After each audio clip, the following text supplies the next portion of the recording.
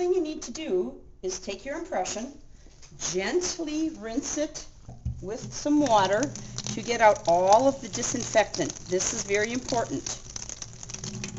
Then shake off gently, and then if you are in the lab, then you can take it to the bench and blow it dry or semi-dry with a gentle stream of water. You do need to remove all excess puddles of water from the impression.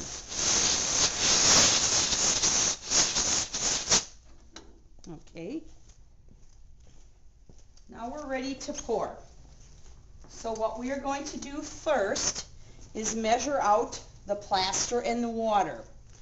So what we are going to do is we are going to use 250 grams of plaster, and we are going to use approximately 120 cc's of cold water. I've got the water measured out. I'm going to measure out the plaster. The plaster is going to go into smaller bowls. You're going to set your bowl on the scale, and then you're going to take your zero and adjust it so that it is in line with the red indicator. Now I'm going to measure out, again, 250 grams of powder. Now when you're doing this, be sure to put your mask on.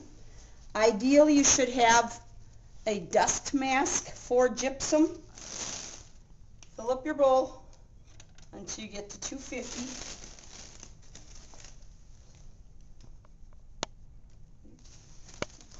You have over, just take some out.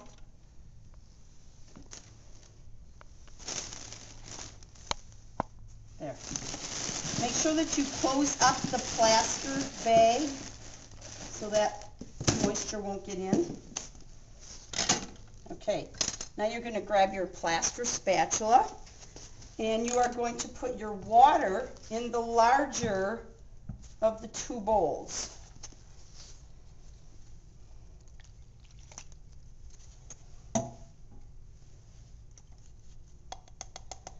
We are going to put our powder into our water and carefully mix until all the powder is wetted,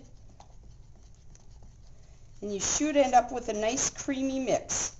If you do need to add a little bit of plaster, if it's too thin, that's okay.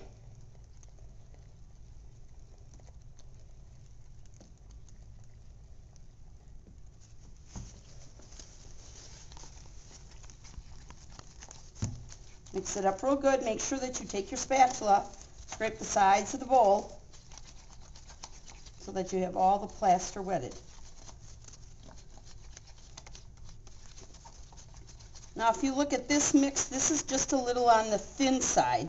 So I am going to add a few more droplets of powder.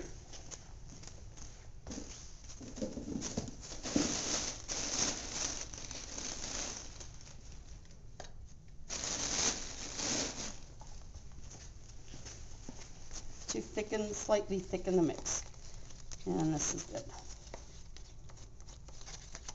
If it's too runny, it'll be too messy to pour, and your mix will also be weak.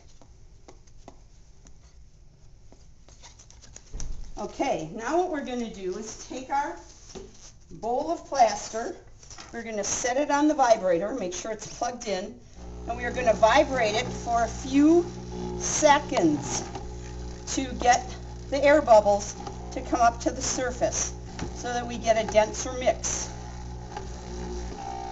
Now we're ready to take our impression and actually pour. I'm going to hold my impression in my non-dominant hand, put my plaster bowl on my right, which is my dominant side. I'm going to take a small amount of plaster and just gently vibrate it into the impression. Kind of watch it go. It kind of rolls through, and you will see some air bubbles coming to the surface. And just keep applying very small amounts of plaster Notice how I'm tipping up the impression towards the anterior.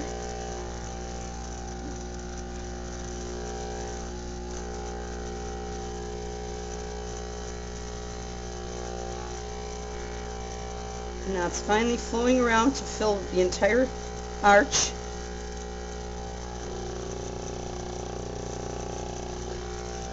Now once I have all of the teeth filled, then you can add larger quantities.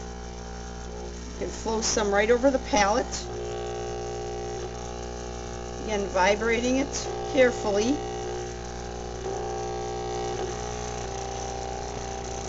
I'm going to put a larger amount here.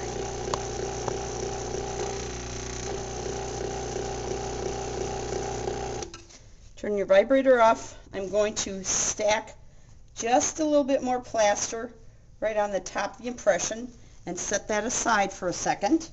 And then I'm going to take almost all of the remaining plaster and put it into the rubber former. Leave a little bit in your bowl for adding on later. Keep cleaning your spatula off on the edge of the blade.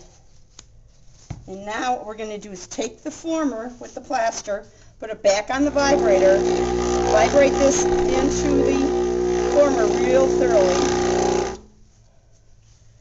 And now we're going to be ready to invert. So you're going to take your impression, you're going to invert it onto that plaster that's in the former, and you're going to just rock it back and forth slightly. Now what you need to do is make sure that your occlusal plane is horizontal or level with the tabletop. You want to keep your handle right in the center and the whole impression centered left to right, anterior to posterior. I'm going to hold the handle. I'm going to take my spatula, go around the impression, and be sure to clean off some of this excess plaster. One of the things you do not want to do is you don't want to bury your impression. It will cause you some severe problems later on. Notice I'm taking a little bit, adding it in the posterior to build up the heels on the impression. This is more critical for mandibular impression.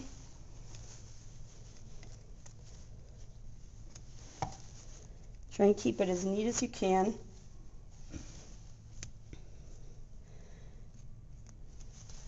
You still have working time as long as your plaster is shiny, of course. Hasn't reached the loss of gloss yet, or the initial set.